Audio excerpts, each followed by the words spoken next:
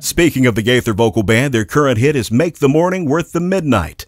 Bill Gaither here to tell us how the song came about. Larry Gatlin came into the studio one day when we were working on another song, and I said, "Larry, how you doing?" He said, "Well, pretty good today, but boy, I tell you, had a hard time going to sleep last night.